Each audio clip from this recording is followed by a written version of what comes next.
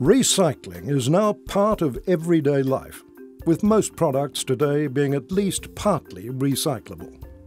Surprisingly, the lead-acid battery is the most recycled product on Earth. The lead recovered as a result supplies around half of total demand globally, and nearly 100% of demand in the US.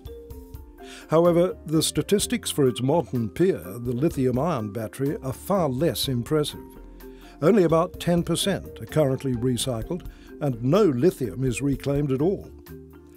In part, this low recycling rate is due to the relatively recent development of lithium-ion batteries. More used product is required before meaningful measures can be put in place. Also, the batteries are chemically complex, which makes the recycling of their components far more difficult. That said, as earlier lithium-ion batteries reach the end of their useful life, recycling numbers are beginning to increase, which should see meaningful supply in the next 5 years.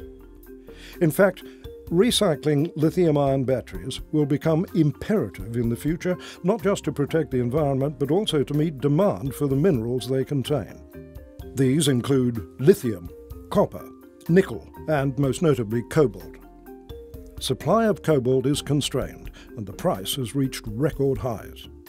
With the advantage of significant metallurgical experience, Lithium Australia is now advancing its processing technology to include the recycling of lithium-ion batteries. So Lithium Australia has taken a hydrometallurgical approach to the processing of electrode dust, which is the product from the physical sorting and shredding of spent battery material, with the objective of recovering the major metals of value in that material, which are typically the cobalt, the nickel, copper and aluminium to a lesser extent, and also the lithium. And the philosophy is that we'll recover those materials in a form that can then go back into making battery materials such as cathode active materials or other materials for batteries. So process development has been underway for about 6 months, and the front end of the hydromet flow sheet is well defined. It's taken some time to optimise the pre-treatment and leaching conditions for the battery material. So that work is reaching a definitive point for the front end of the process.